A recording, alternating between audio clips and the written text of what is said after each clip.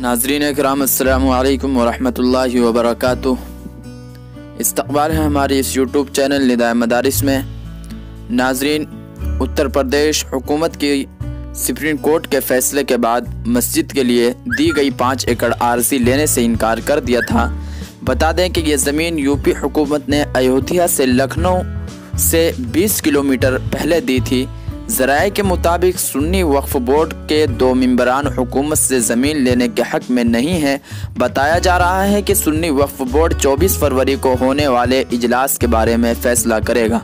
राम मंदिर के हक़ में सुप्रीम कोर्ट के फैसले के बाद वज़ीर आज़म नरेंद्र मोदी बुध के रोज़ पार्लियामेंट में ऐलान किया था कि मंदिर की तामीर के लिए ट्रस्ट का ऐलान किया गया है, जिसके बाद उत्तर प्रदेश की योगी हुकूमत ने भी कैबिनेट की मीटिंग में फैसला किया कि सुन्नी वक्फ बोर्ड ने अयोध्या के रूनाही में 5 एकड़ आरज़ी देने का ऐलान किया है। इससे कबल प्रेस कॉन्फ्रेंस में ज़मीन के 3 इख्तियारात यूपी हुकूमत ने मरकज़ी हुकूमत को भेजे थे। इस पर इत्तफाक हुआ। आखिर गाँव धनीपुर तहसील सुहागुल लखनऊ शाहिरा पर ज़मीन अलाट कर दी गई। वजाहत करें कि वक्फ बोर्ड सुप्रीम कोर्ट के फैसले से नाखुश था। इस दौरान बेशतर मुस्लिम तंजीमों की जानिब से इस ज़मीन को नहीं लेने के बारे में भी बयानात सामने आए थे।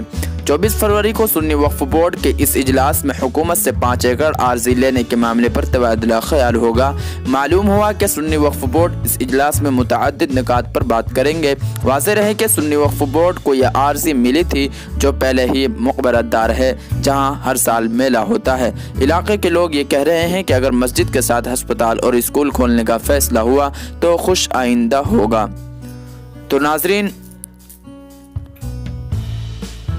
आपकी क्या राय है? अपनी राय कमेंट में ज़रूर दीजिए। क्या मस्जिद की जगह लेनी है?